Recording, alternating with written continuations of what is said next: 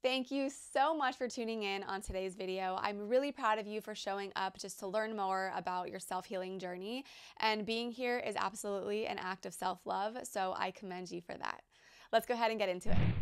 So how did a penny start my healing journey? How was it the catalyst that set me off into this beautiful future that I was about to experience? Well, to make a long story short, I had suddenly become very ill with a medley of chronic symptoms. I was going from doctor to doctor and either being diagnosed with every single thing that these doctors specialized in or going to other doctors who told me I was healthy as a horse. And so as you can imagine, I felt completely defeated, alone, in pain, and I was basically at my wit's end.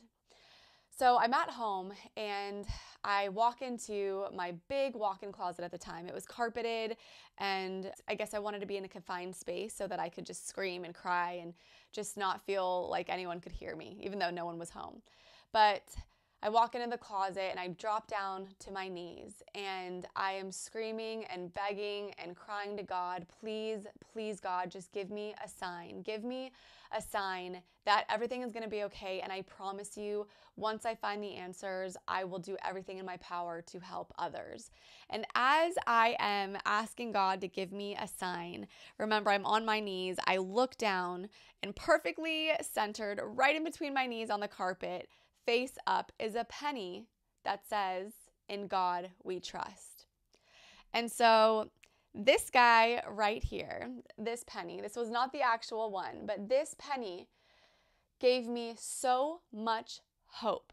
As soon as I saw the penny, I would say about 80% of the anxiety that I was experiencing left my body. God was answering what I was asking of him, and it made me think, okay, I am safe. It's going to be okay.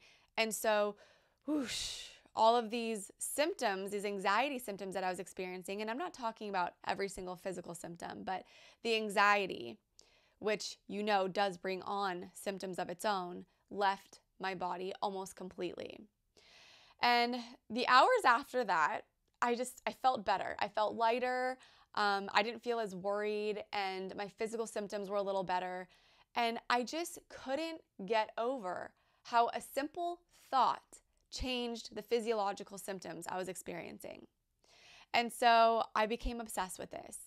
I'm thinking, okay, if I could get my body to diminish the pain by that much by just one thought, where else could I take this?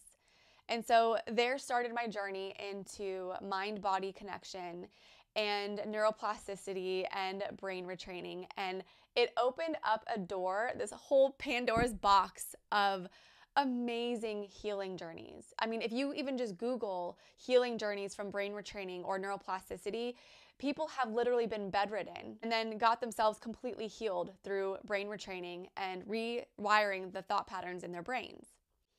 And so here I am today, 10 years later, telling you that your thoughts are the very thing that will start your healing journey. If it's starting to click now because, you've tried all the healthy foods, you've tried the exercise, you've tried meditating and nothing has worked, it is because your thought patterns are keeping you from healing, right? You're stuck in fight or flight. You are stuck in a sympathetic mode. Your nervous system is not in a rest and digest where it's able to heal. So one thing I want to leave you with, and this is very important, is in order to start believing and identifying as someone who can heal, the most important thing you can do is separate yourself from your thoughts, because you are not your thoughts. Your thoughts are an innate response that happens in every single one of us. It's a primal instinct that no longer serves us. Our brains have barely evolved from way back then when we were having to fight for our lives every single day, yet society has catapulted since then. Right? We are evolving. Our society is evolving every single day at astronomical speeds. So there's this huge challenge between the two. And so many people are suffering from it every single day. And I was one of them. I was stuck in this chronic fight or flight, and these small things throughout the day, we perceive them as these huge threats. And when they accumulate over and over, it develops into being in a chronic fight or flight stage. And so I want to leave you with separating your thoughts, because that in itself is going to catapult you into healing. And so I want you to separate yourself by imagining your thoughts as a movie playing on a screen, and you, the observer, is the conscious mind watching the thoughts. So every single day throughout the day, as soon as you catch a negative thought, I want you to think of the movie theater scenario and realize, oh, okay, like, I get what you're doing. Like, that's nice subconscious thought, but you're just a primal instinct, and I'm not going to listen to you, and I'm going to carry on. And then boom, you drop it and you move on with your day. So the second that you separate yourself, that in itself is going to make the biggest difference, the biggest impact in your day.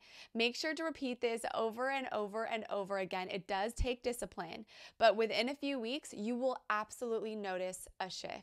If you've made it this far and you really resonate with this type of content, please feel free to hug that subscribe button. And as always, turn on those bell notifications so you're notified when my next video will come out.